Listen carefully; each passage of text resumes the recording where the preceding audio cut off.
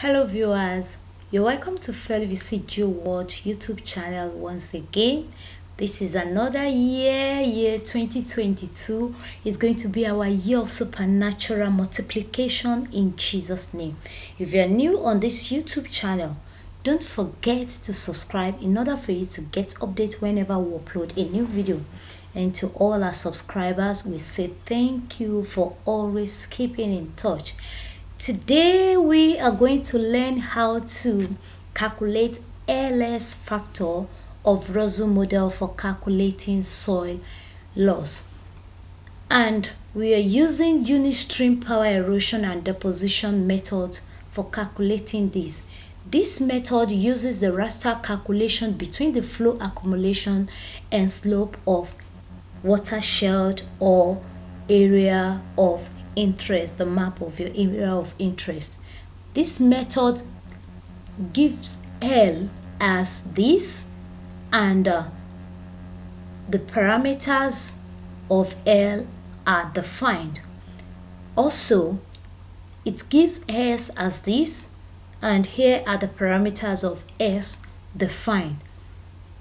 Don't forget I said the method uses raster calculation between the flow accumulation and slope of the watershed area. That means in today's tutorial we are going to generate our flow accumulation map and map of slope map of our area of interest, and as a result we will now use the raster calculator in calculating the LS after generating the flow accumulation map and slope map.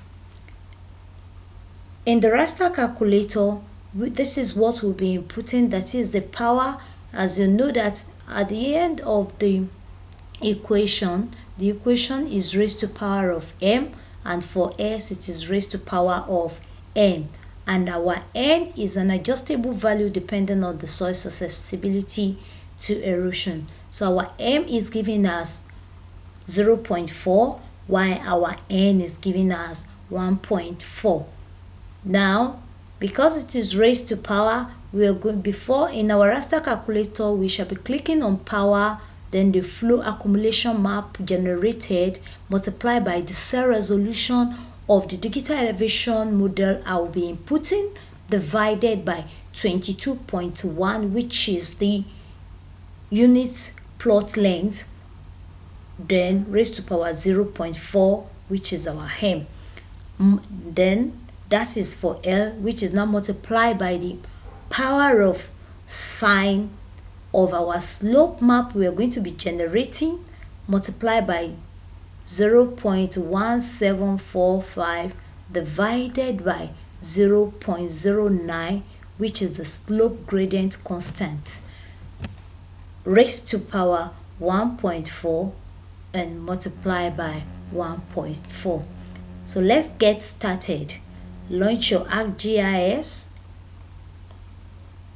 and add your digital elevation model.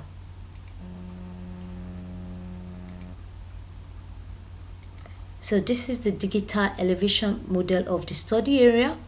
I want to add the map of my study area in order for me to clip out the area of interest.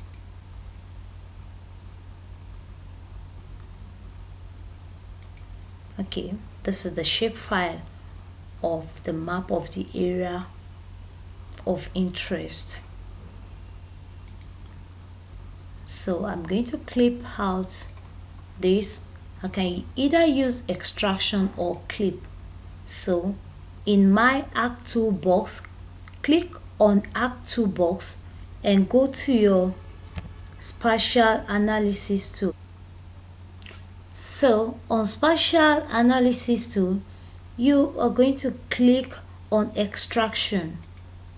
So you extract by mask, click on extract by mask tool to clip out area of interest. Input raster, which is our DEM, then input raster of feature mask data, which is the map of the area of interest. sorry, I just save it. I always have a folder I keep my work, but fortunately I've just done that. Okay, now this is the area I've extracted out. I can now remove this since it's no longer needed. So the next thing to do is to calculate the flow accumulation and the slope. To calculate the slope accumulation, you start by calculating your fill, calculate the flow direction, then calculate the flow accumulation. In order to calculate the flow accumulation, under Special Analysis tool, click on Hydrology and click on Fill tool. Input your surface raster, which is our DEM file, which is the extractive. Don't forget, I forgot to rename it. So now extractive, and you give it a name, and I'll leave it as fill extract 1. So okay.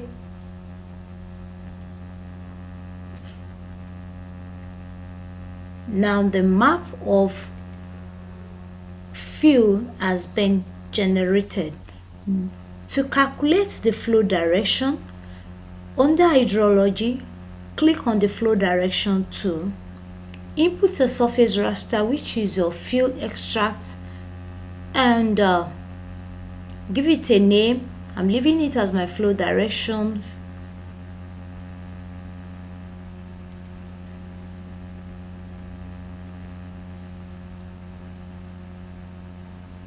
Now here is the flow direction.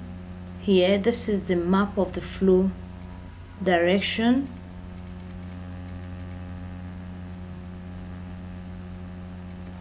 The next thing to do is to calculate the flow accumulation. So from this flow direction, I can now calculate the flow accumulation of the area. Now input your flow direction raster, which is our flow direction raster we have generated, and give it a name, which is flow account. I just choose to leave the name, the default name. You can always give it a name and save it in a folder of your choice.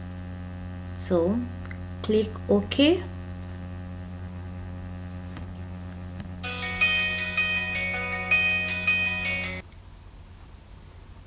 So we now calculate. Okay, this is the map of the flow accumulation. The next thing to do is to calculate our slope, now that we've been able to calculate our flow accumulation. To calculate the slope, still under Special Analysis tool, click on Surface, then click on Slope tool. You input the raster, which is the DEM, the first extract, the area we clipped out, which is extract. I saved by extract. And don't forget, the slope, it should be in degree. So under your output measurement option, you have to set it as degree. You can as well set it as percentile, but for the method we are using, the slope is required in degree. So that's what I'll be.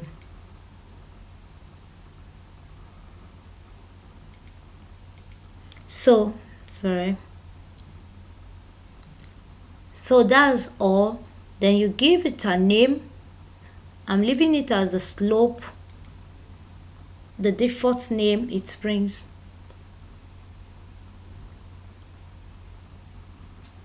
Now this is the slope map of the area.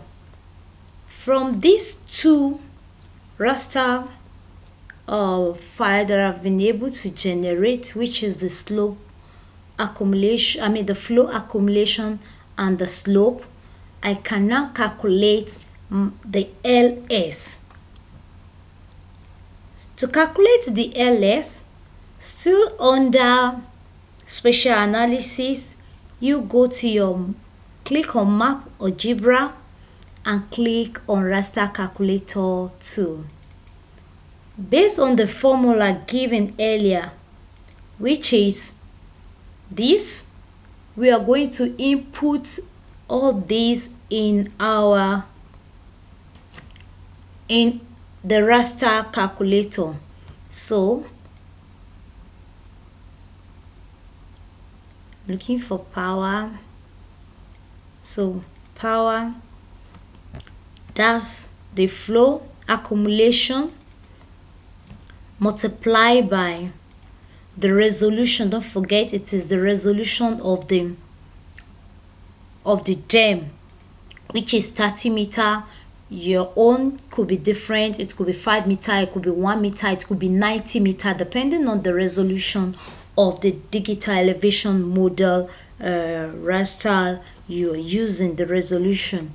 So mine is 30. Now this 30 divided by 22, I think 22.1, 22.1, which is now raised to power of 0.4. Then multiply by, if you look at the formula again, the S is 0.1. So sine of that, so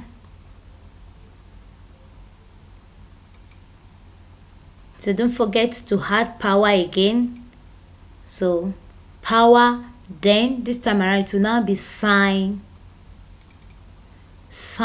of 0.0175 multiplied by our slope map that we have generated. Then outside it is now divided by, I want to go and copy, so raised to power 1.4 multiplied by 1.4. so let's check over again and see. So flow accumulation multiplied by 30, which is the meter resolution, the resolution of the digital elevation model, multiplied by 22, divided by 22.1, raised to power 0.4, and the power of sine 0.0 multiplied by our slope divided by 0.09 raised to power 1.4 multiplied by 1.4. Okay, I think we are good to go. Now I can name it as my LS factor. LS factor. LS factor. Okay.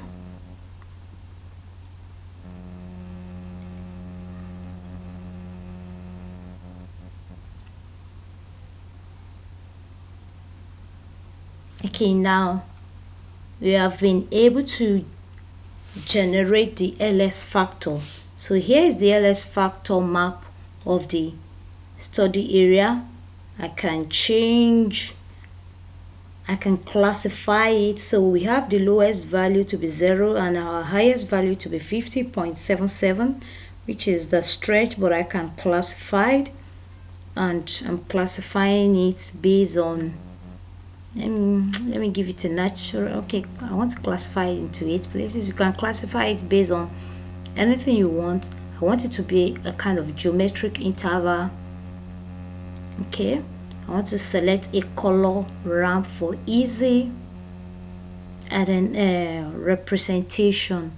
So let me choose a color that I think will be best in representing. Okay.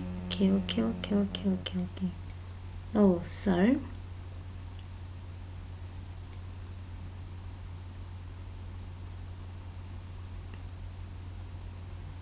I think this is better. And okay, now here is the map of our LS factor. Thanks for watching this video. This is the step-by-step of calculating LS factor of RUSLE model for soil loss equation. So if you find this video helpful, give it a thumbs up, and your comments at the comment section will be responded to. Thanks so much for watching.